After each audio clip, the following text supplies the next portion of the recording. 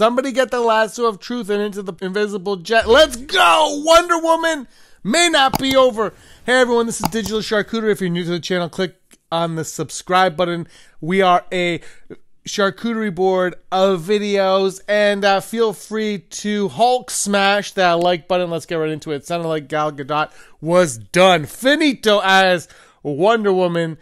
Just a little while ago, she said, I don't have to sit by the phone and wait and blah, blah, blah, blah, blah. She's doing her own things. Great for her. It's great that her career has blown up in that capacity. But now, at a fan event last Sunday, Gadot had the following to say: things are being worked on behind the scenes, and once the right moment arrives, you'll know about it.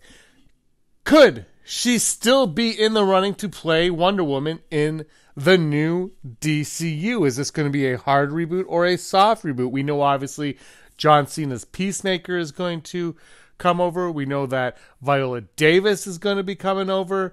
So could someone like Gal Gadot's Wonder Woman also make their way over? Aquaman's still coming out, so Jason Momoa might not be Lobo just yet. Who else could make their way over to the new DCU? Now, obviously, she doesn't confirm anything. She might even be remaining tight-lipped because they're going to announce a new Wonder Woman, or she's out as Wonder Woman, because if you remember the DC slate of films that have been announced, at least the first half of the first phase, there is no Wonder Woman. Wonder Woman has no impact on it whatsoever. So time is going to tell on this one. Would you be up for Gal Gadot returning as the Amazonian?